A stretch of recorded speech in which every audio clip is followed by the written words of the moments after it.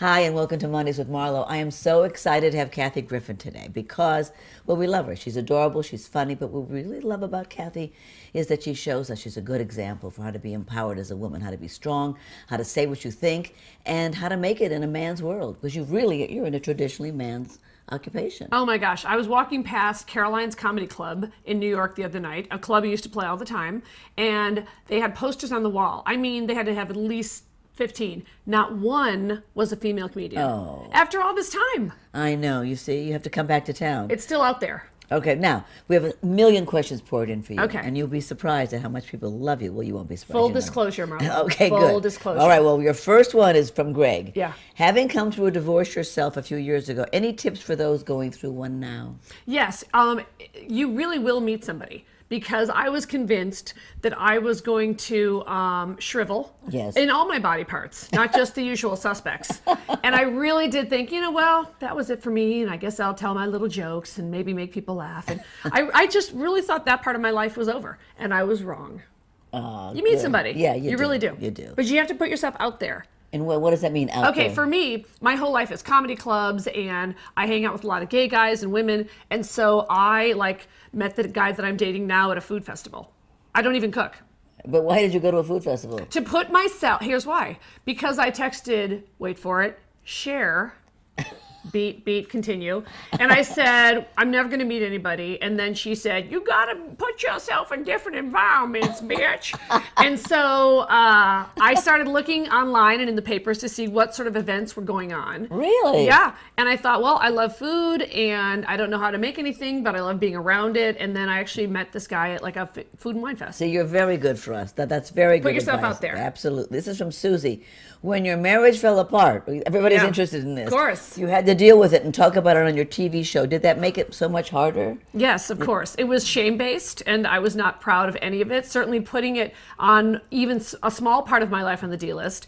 And then, I felt like when you have a reality show, you do owe the audience, honesty. And so when my marriage fell apart, after a while, I didn't say anything. And I thought, really, it was just my ego talking. Right. And I'm not proud of that, but my ego said, I kind of can't stand the notion that I was this horrible harpy or he did nothing wrong. And so I decided to do one interview, Larry King, and I sat down with Larry. And then I said, okay, I've talked about it. And then I went to do The View. And then Barbara said, well, we're going to talk about it again. And I said, Barbara, excuse me, but I'm a giant celebrity and I will not be talking about topics I don't want to talk about it. And then she said, well, then you can come on the show. And I said, well, what time is hair and makeup? So I did talk to two people, Larry King and Barbara Walters. This is from Geronimo. What tips do you have for women being in control of their finances? I saw something on TV about Susie Orman helping you discover that your ex was stealing money from you. Look, I mean, this is a really serious issue because not only, as you know, more households have female breadwinners, but also, I'm from an era where when I was a little girl, women weren't even in charge of their own finances, even if they were single. So one thing that I really love about Susie Orman, she's got a great common sense approach, but also she believes in honesty. Yeah. So she'll just go right up to somebody and say, how much do you make? And that might sound offensive or new to people, but the more honest we are as women, the more we're going to know if the guy in the next cubicle is making more than we are. And certainly in show business, I don't know what it is per dollar. I would assume it's at least 70 cents on the dollar, but that's what it is nationwide. So I think the more we talk about it, and it might feel uncomfortable, but there's no shame in saving your money, being conservative, and not making purchases or even life decisions until you're ready to do it yourself and you can financially back them up. So that's your tip for women being in control of their finances, is to sort of lay it out and see where you are. Be honest, talk to your other girlfriends, get them to be honest. And also, really simple stuff like don't buy stuff you can't afford. Don't worry about what the freaking Kardashians have or people have on television. That's not real. And I think you'll feel a lot better if you have the things you can afford and you can sleep just fine at night than you will if you buy some crazy car that you saw on some reality TV show that you can't afford. Cindy wants to know, were you the class clown as a kid? Did you get in trouble a lot in school? Yes. I know, that's a big shock. Class clown. It's also how I dealt with bullying, by the way. Oh, yes? Yeah, a lot of people are talking about bullying right now, of course, and it's coming to the forefront in a way that I think is going to be kind of healthy. Great. I agree. And so for me, I got my ass kicked a few times in Catholic grade school, but eventually... By girls or boys? Girls. Really? Girls, yeah. I remember one time, you know, it was uniforms, and I'm not against uniforms, actually. It can be a great leveler. But I remember twice getting jacked, once in a park and once on our little school parking lot, and the girls were just kicking me in a circle. And I remember distinctly one time, one of those nuns just walking right by. And I thought, okay, you're on your own. And, you know, I'm like not a big, strong girl, but eventually I tried to sort of work on my verbal skills. And there's sort of nothing like the first moment you get to put the bully in their place verbally. Right. Because they're just shadowboxing at that point. Right, they don't right. even know what to do with a Right. quick comeback. What were they bullying you about? Were you fat? I was the littlest kid. I was so white they would call me Casper, or you know, covered in freckles, really homely and just ugly. Like when I would walk to school every day, the boys would yell out the car dog and they would bark every day for 8 years. No. Yes, I was the dog. That's not true. Rough, bark, bark. You're adorable. Well, now I'm an adorable kitten. Sex kitten. This is from Ghost World. Did you find the men you date are intimidated by how strong you are? You know, I tend to date younger men, and I think that's why I'm not really seeking younger guys, but I think that it just isn't on their radar as much. You know, I'm 51, and I think a lot of guys my age grew up like I did, thinking the man's the breadwinner, or a woman shouldn't speak a certain way. Right. And I'm a potty mouth. I mean, my act is vulgar. I say whatever I want. So, How old are the guys? well, the current one is 33. Nice. I think so. Yeah, really. No harm in that. We had John Hamm last week. I was Really? ready to leave, really. I mean, I never saw anything so cute. What a cute guy. This is from Margie. How come you're always getting into feuds? You know, it really bothers me because I love to watch all this train wreck television like the Housewives and Bad Girls Club, but in real life, I don't do it. You know, it's what keeps us down. You know, it's divide and conquer. So what men have figured out, and, you know, politically the Republican Party has figured out is, you know, united we stand, divided we fall. So I tend to be much more of a girl's girl, and I will defend a woman. And I think it's important that we keep doing that. Well, is that why you get into feuds? I don't think I get into feuds with girls, No? unless you count Ryan Seacrest. No, well, what about, Rhonda wants to know, why are you banned from The View, and would you ever go back if they asked you? Oh, are you banned from The View? Yes, I am banned from The View. Well, those are women. How'd you get into hot water with a lot of women? Well, look, Hasselbeck doesn't count. Okay. I'm not sure what she is. No, but I got banned from The View because they made some jokes about them that they didn't like. And part of what I do is I really do make jokes about people, places, and things, and everybody. And they're from my life. So if I have a story in my act that's from a time I was in the makeup room in The View, then, you know, those ladies may not care for that. Yeah. But that's the deal. You know, there's no gag order on me. Oh, well, that's good. Well, I mean, unless I'm banned, of course. This is from Danielle. She says, you always talk about your mom in your act. Was she a big influence on you growing up? Absolutely. In fact, I'm actually starting my own talk show on April 19th on Bravo, and my mom is going to be on the show. And at She 90, maybe your Ed McMahon? well, no, because she's 91. Yeah, I mean, right. she can barely stand without a box of wine. But you know, she really is beloved. And what's funny is she doesn't understand that I learned from the master. So yes, I'm vulgar and I go too far and I'm a potty mouth. But you give her a half a box of Franzia and turn on Judge Judy, and let me tell you, the fur's gonna fly. Well, I interviewed you for one of my books, and you told me how she just would say, who do you think you are, the Queen of England? I mean, didn't you put Who you do you down? think you are? What are you being so goddamn high and mighty for Christ's sake? Right. Too high and mighty. You don't have a pot or a window. You don't have a pot to piss in. She'll throw the World War II expressions at me without bat an eyelash. Oh, by the way, my mom also said if you ever get a moving violation, you should bat your eyelashes. Well, There's the era we're talking about. That's right. Is she still doing that at 91? She darn right she is. This is from Ted. You criticize a lot of people. How good are you at taking criticism? And you get your feelings hurt if you get a bad review. The worst part is the answer is all over the place. It has no rhyme or reason. One day I let it roll off my back. The other day I'm reduced to tears, and everything in between. Yeah. I mean, I think I have to take it because it's part of my job, but sometimes the oddest thing will bother me, and then sometimes something else just, I couldn't care less. What's bothered you, like? All right, so I'm a big fan of Vanity Fair magazine, and they did an issue about females in comedy, and I just was excluded from the piece. And I saw all my girlfriends and contemporaries on there, and that was one of those cringe moments, Yes, totally ego-driven, but Right. I was like, okay, that one stings. Well, yeah, it's not that fair. stings. It's That not one fair. stings. I get that. I get that. This is from Betsy. Do you do online dating? You seem so assertive. Do you ask guys out or do you wait to be asked? I can't online date. I'm too famous. I am working on letting the guy ask me out, which is my current experience. But what happened was I put myself in an unfamiliar environment, and then he came up to me and said, "Would you like to ever go to dinner?" And then I was like, "I think that sounds like a date." So I said to him, "Yeah, don't be a douchebag." And then You lost him. No, he came running back. Well, have you asked guys out? We want to know. Oh yeah, I have, absolutely. You have? Absolutely. I don't see any harm in that. No, I don't either, but people want to know. No, I think the only time you can get into trouble is I think a lot of girls, and I know I've done this, you'll keep pursuing the guy that isn't really that into you, like that book. Right. So I've done that a lot. Like I keep asking him out, and then it's never And reciprocated. driving by his house and everything. Stalking, light stalking.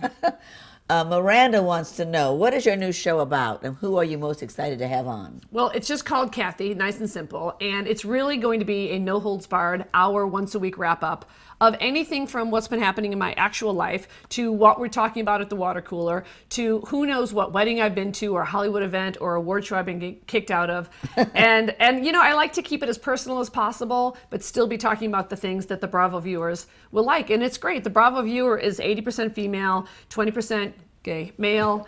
And you know, we're not really going to focus on those shows, but we'll focus on the kind of humor that comes out of those shows. And, you know, it's an election year. I mean, that's a bonanza for me. Oh, that's great. That's a bonanza for me. And it says who are you most excited to have on? You're not having celebrities, right? Rick Santorum. Yes. No, I'm really not. I'm not having celebrities. I kind of like the Howard Stern model where you got to know Robin and you got to know Baba Booey. And I like that idea because in my real life, the people around me, I think, are funnier than any comedians. And so my mom will be on there. My assistant Tiffany is on there. And we're finding other people that I think are relatable. I see. Yeah. So I'm not invited then. You're too famous. I see. Too big. Too big. Yeah. Okay, this is from Blue66. Do you ever worry or you have regrets about revealing too much information about yourself? Yeah, but you know, once you do, it's too late. Yeah. For example, I got a facelift in like 2000 or something like that, and I decided to have it, you know, covered by People Magazine and Entertainment Tonight, and just be honest about women and plastic surgery. I regret doing that only because to this day, I have women coming up to me like at the airport and poking my cheek. Oh, is it real? Is it moving? I'm like, oh boy. So, you know, that one is, I probably wouldn't have done that again. Yeah. But I have no secret about it. I'll get a little something if I want it. That's right. I love what Cher said. She said, What? if I want to put my nose on my ass, it's my body. Whose business is it? Or her tits on her back. That's right. This is from Patty. Show business has a lot of setbacks. Do you have any tips? We love tips here. Oh, okay. Do you have any tips for bouncing back from a setback or a disappointment? I have many tips. Some of them might be a little plebeian. Number one, go for a walk. It sounds silly. No, it's good. I'm telling you, I'm a big walker. I walk or hike every single day. And sometimes I do it for typical girl vain reasons to lose weight, but primarily I do it to clear my head. Mm-hmm. If I don't, I can go cuckoo very fast. So that's something everybody can do. You're not going to probably get an injury. Believe it or not, try to stay away from the comfort/junk foods because you will just feel worse afterwards. So I'll force myself to do a pure juice smoothie or a great salad. And it may not be as fun for the moment, but you'll just feel better. You know, obviously I'm a big believer in laughter. So Right. whatever makes you laugh. And that's the best part. It doesn't have to be the TV show that people tell you is funny. It can be the person on YouTube. It can be the comedian that nobody else knows you like. It can be a crazy song. Start laughing because it gives you this great sense of, oh, there's a bigger world. It's not just True, all about yeah. me. I go to comedy clubs when I'm down. Oh, good for I you. just love it. This is from Christian. Do you ever wonder about the life you might have had if the show business career didn't work out? Oh, you mean as according to my mom, I would live in my car and eat dog food? Because I believe that was a 60 Minutes piece a long time ago that's that what haunted our she family. said? Yes. Hence the saving the money and being friends with Susie Orman. I have other loves. What would yours have been? I'd have been a pain in the ass. That's what I would have been. Professional, Yeah, professional. punch a clock. I mean, I have a love for design. I just can't do it. Right. So I have no aptitude for certain things, but maybe I would be in those fields. Yeah, decorating would be nice. Oh, I'd love it. Yeah, this is from Lindsay. Was there anyone in your life that you considered a mentor or someone who inspired you to pursue your dream? Absolutely. There are so many. I mean, you're one of them.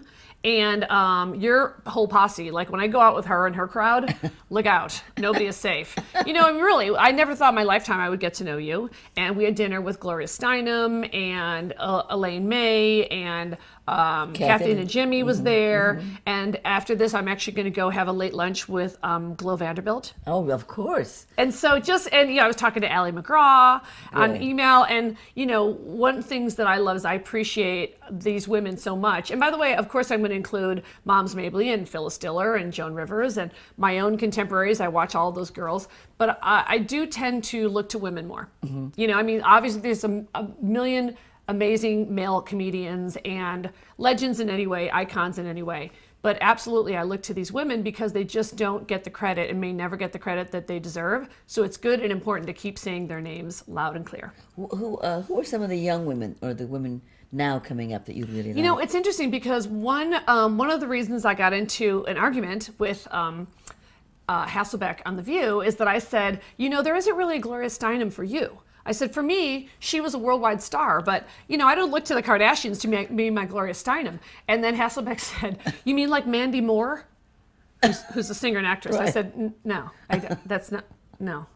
But no, I think that that's very much what our gender needs is who's the Gloria Steinem. And it's not just about being an activist. It's that I would look at Gloria Steinem and Fonda and you and say, wow, these women have style and they have jobs that also seem fun as well as challenging. And there was really nobody else. There was nobody like that in my world. So I go, okay, and then I have my mom and she's got 5 kids and how do they come together? So as far as the younger ladies, who do you have your eye on? I was thinking of comics like Kristen Wiig. Oh yes, there's so many. I mean, I love Kristen Wiig, and I mean all the girls. I love Whitney Cummings and Chelsea Handler and Jenny McCarthy and Sarah Silverman. You know, I tend to love the people that get into trouble. So I love Joan Rivers, of course, and people that go a little too far. Yeah, I like. No, I do too.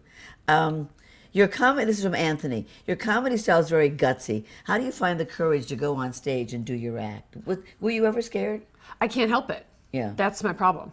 I can't keep myself away from the microphone.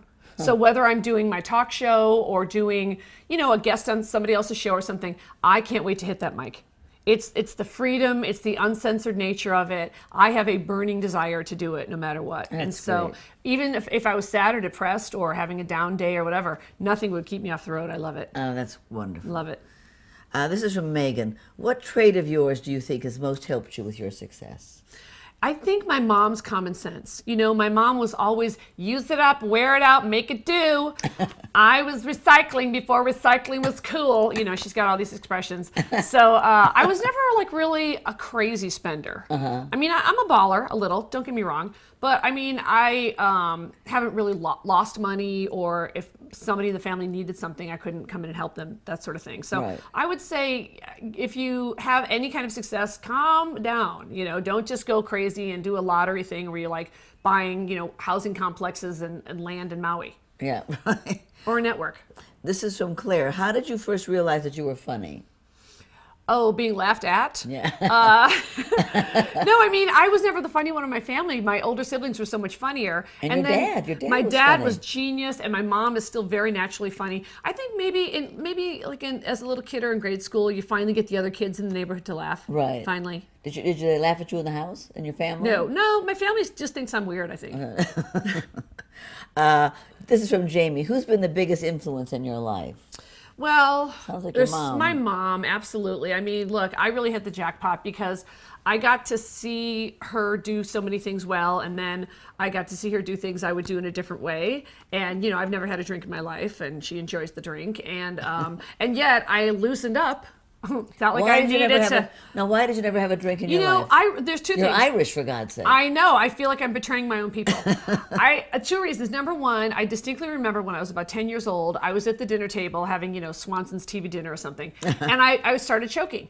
And my father instinctively grabbed his stein of beer, and he said, "Take a sip." And I took this big gulp of beer as a 10-year-old, and I thought, my throat is burning. I will never have that again. So that was the sort of the physical reason. And I think the psychological reason is I probably just always knew, even at a young age, just to not go there. Yeah. I mean, I think there may have been a voice even at 10 years old saying, you know what? The rest of the Griffins are doing it for you. You don't have to worry. And I don't need to loosen up. That's the problem. That's the other thing. That's great. Yeah. This is from Linda Puma. Will she be doing New Year's Eve again with Anderson Cooper? Love them together. And is she still friends with Anderson's mom? Well, you're having lunch with Anderson's That's right. mom. Certainly friends with Gloria. And I don't know about New Year's. I always love doing it. And they usually ask me to do it about a week out. Oh, really? So we don't know yet. They make me wait. But it's one of the funnest, most fun things I've ever done. You're adorable together. And he I love blushes it. the whole time. Yes, he does not know what I'm going to do or say, and I refuse to tell him. I know. It's so much fun. Nikki Longo wants to know who your favorite person is that you've ever pissed off. Well, I mean, Barbara Walters is really fun to piss off because she really holds a grudge in a way that I admire. And I, by the way, love her. So I don't know about you, but there are now a pretty long list of people that they may not like me, but I like them just fine. Right. And Barbara Walters is one of them. I am excited to see her. If she walked in right now, I'd say, hello, how are you? How's your daughter? How are things going? So that doesn't bother me anymore, whether or not someone likes me. But it's fun to piss off groups. Scientology is a blast. The Catholic Church, always. Fox News is fun. Yeah. Glenn Beck. You know, just people that are usually very strident. And like I said, groups. PETA is sort of fun. Right. They're scary, but they're fun. Right. Yeah, groups. You don't wear furs, though, I'll bet. No. No, you wouldn't dare.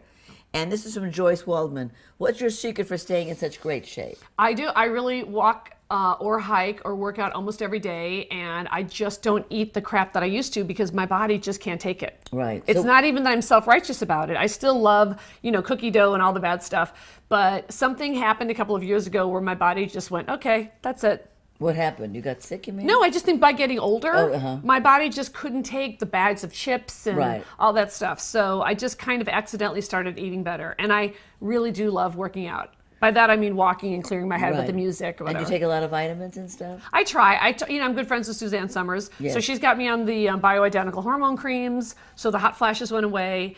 And so that worked. It really worked on me, good. Yeah. That's great. Yeah. And we're getting the hook here, but let me just do a couple more. Skyline wants to know, looking back, what was the most important step you took in your career? I think doing stand-up for myself, because when I was waiting to be booked at clubs or theaters, you just couldn't. And so I was with my friend Janine Garofalo, and we had a discussion about what if we rented a theater ourselves, and we were kind of the bosses and did it all ourselves, and we charged $1 a ticket, and we did. And so we did a show called A Hot Cup of Talk, and we would do it for like either Tuesdays of a month or 4 Wednesdays. In what city did you do this? In Los Angeles at the Groundling Theater on Melrose. Really? Yeah, and it was it was just an excuse for us to do stand-up. How smart of you. Yeah, and we just put the show on ourselves like something from an Andy Rooney movie. That's fantastic. It was fun. This is from Paula Winters Leslie. Miss Griffin, you are a very funny lady. It takes balls to be a lady comedian, and your personality fits that bill. Who gave you your first gig, and did you break a leg or bomb on your first gig? Bomb, of course. Are you kidding? My first gig would be probably something like... Gosh, I had a few, like in 1 year, like I had a little part on The Fresh Prince of Bel-Air, and that was exciting to be around Quincy Jones and Will Smith. And then I was in a Roger Corman horror movie, which was terrible, but it was fun to be around him. And then the first time I ever did stand-up, the very first time I ever tried stand-up, I did really well, and that was The Kiss of Death. And then I bombed for 2 years. Oh, no. Remembering that first night, because it was a fluke, and it was first-timer's luck, and then I had to really learn how to do it. And were you scared then? It was awful. Yeah. I call it ass crack sweat.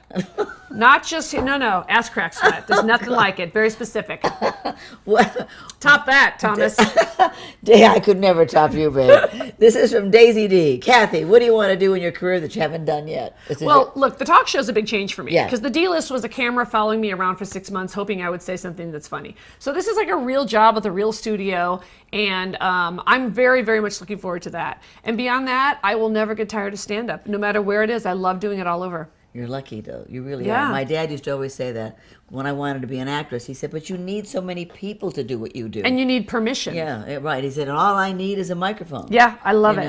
Now, let me ask you, though, Well, what's going to be on your show? You're going to have a band, a desk? No, it's gonna be very chatty. I'm gonna run out and start a monologue because I'm so used to starting that. Right. And I'll be off the cuff, whatever has happened to me or whatever I read or whoever I ran into. And you'll have an audience? Have an audience, small audience, maybe Right. 75. Right. And then I'm gonna have a panel. I mean, anybody from like my neighbor who's just happened to be quirky to my girlfriend's roommate who's just has a great take on life. And you know, we're gonna start to build sort of this little family, and we're gonna talk about anything. And the great thing is nothing will be off limits because, you know, I don't have to worry about catering to this network or this studio, or Right. we're not going to book this person because you pissed off this person, and we're going to just let it rip. And then we'll do a field piece where I get to kind of go out in the field, kind of like Jimmy Kimmel. Right. And we'll have a one-on-one segment with my mom, Maggie, because people Love her. more than me. Yeah. She rates higher than I do.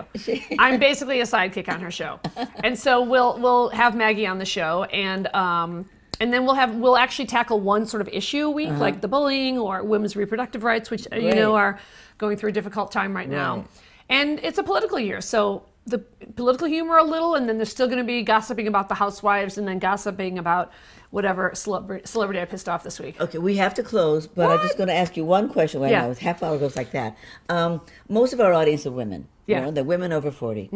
So, do you have one little thing you want to tell them before we go? Any piece of advice? Yeah, for women? well, okay, first of all, I asked my mom when I was a little girl, if you could freeze yourself at any age, what would it be? And she said 40.